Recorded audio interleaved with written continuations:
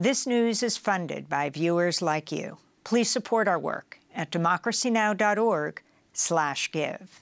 This is Democracy Now!, democracynow.org, The War and Peace Report. I'm Amy Goodman with Juan González. We look now at how President Biden appears to be caving to Republican demands for hardline border measures in exchange for funding for the war in Ukraine that also include a new crackdown on asylum seekers and immigrants nationwide. This is CBS reporter Camilo Montoya Galvez. These changes include a new authority that would allow border agents to summarily expel migrants back to Mexico or their home countries, no questions asked, without an asylum screening, very similar to the Title 42 pandemic policy that ended in May. They have also proposed mandatory detention for the migrants who would be allowed to make a case for asylum. And finally, they would be open to a nationwide expansion of something called expedited removal, which is a fast-tracked deportation process that is currently limited to the border region. As negotiations on Biden's emergency funding requests continue, we're joined from the Cannon Rotunda on Capitol Hill by Democratic Congressmember Greg Casar of Texas. Our co-host Juan González just joined Congressman Casar for a congressional briefing Tuesday on U.S. Latin America policy. Welcome back to Democracy Now! It's great to have you with us. Congressmember Casar, if you can first respond to what's being negotiated at this point. Progressive Democrats saying to President Biden, you not only have to negotiate with the Republicans, you have to negotiate with us, which includes you, Congressmember Casar. Good morning, Amy. Thanks so much for having me on. And it is a really scary time here on Capitol Hill, where Republicans in the Senate are asking Democrats to cave in and hand them some of the worst changes to our immigration system in decades.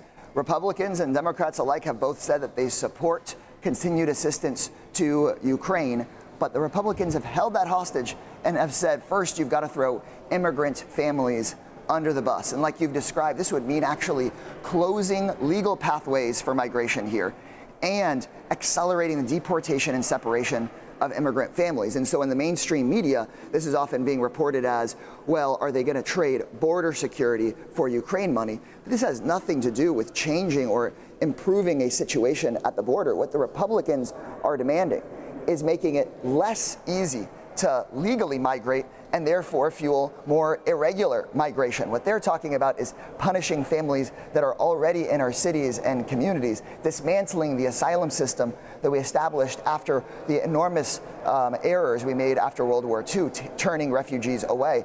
It is sick. And so what we're asking is for the Biden administration to stop encouraging these talks, asking Leader Schumer to just step in and say, if we want to debate Ukraine, we should debate Ukraine, but we shouldn't start throwing immigrant families under the bus. Next thing, they may ask for an abortion ban nationwide in exchange for something. Are they going to be asking for a ban on gay marriage next time? We just can't have Democrats doing the Republicans' dirty work here.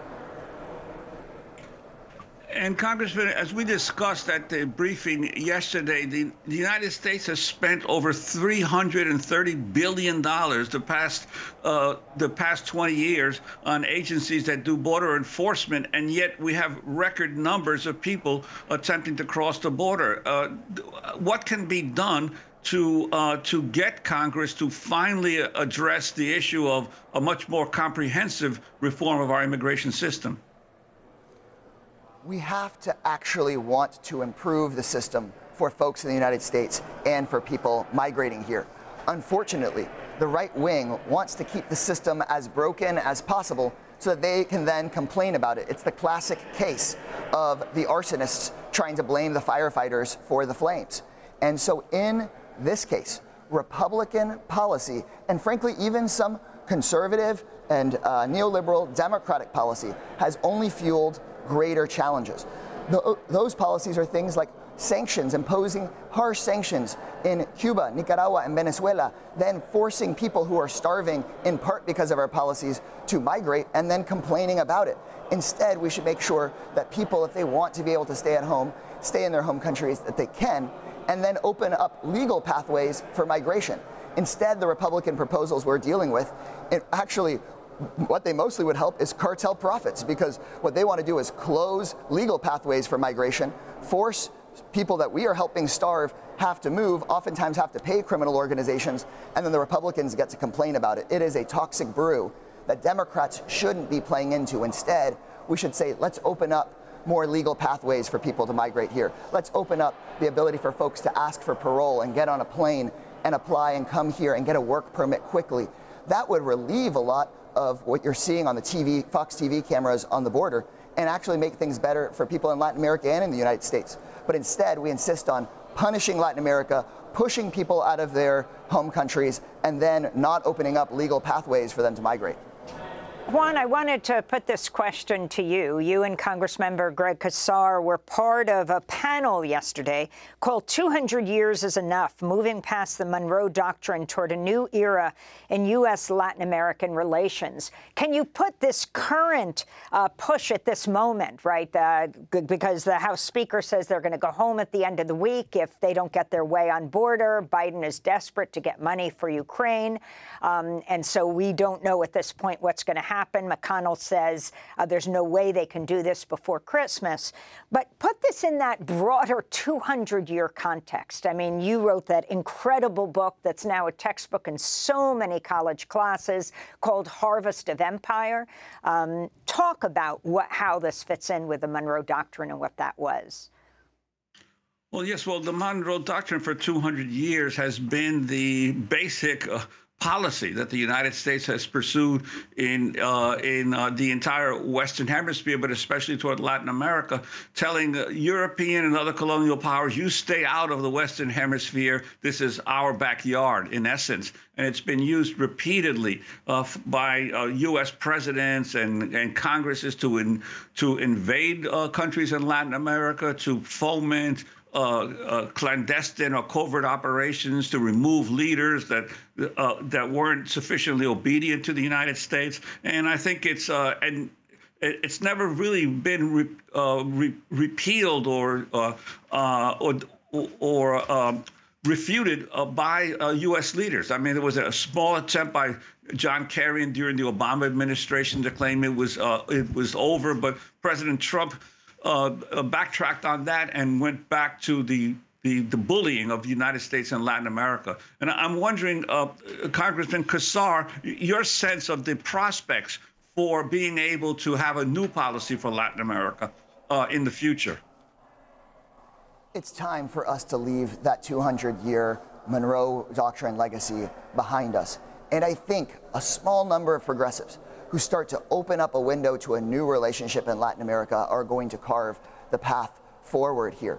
Because instead of spending our limited resources on things you've covered, Juan, overthrowing the government in Guatemala in the 50s, the invasion of Cuba, arming Contra rebels in Nicaragua, currently continuing to starve instead of feed people in places like Cuba and Venezuela, instead of engaging in that honestly doesn't help in Latin America and doesn't help us here, we can create a new partnership. I was just in Chile for nearly the anniversary of us helping overthrow the Chilean government of Allende back in the day. And part of the reason we did that is because we wanted to protect United States and Chilean elites in the copper industry. That was disastrous. So many people died. It helped no one. But instead, finally, we could have a conversation about how do we support democracy and support one another in rising authoritarianism. How, as we head towards a renewable and climate more resilient future, they have instead the resources for us to create batteries. How do we create those together and make sure working class people in Chile and the United States benefit, not just big corporations? There is a real ability for us to work with Latin America to tackle the climate crisis, beat back authoritarianism, address migration. That would actually benefit our constituents and our communities, and I think folks would get reelected on that kind of work in Latin America rather than continued invasions. And we just have 10 seconds. Do you think President Biden hears you? What do you think is going to happen? Your prediction, Congressman? What I can tell you for sure is that you're going to see increased pressure coming from Hispanic, Black, and Asian members of Congress, progressive members of Congress. You're going to see us hosting press conferences, delivering letters, and saying we're going to be a no vote on this whole package. Democracy Now! Is funded by viewers like you. Please give today at democracynow.org/give.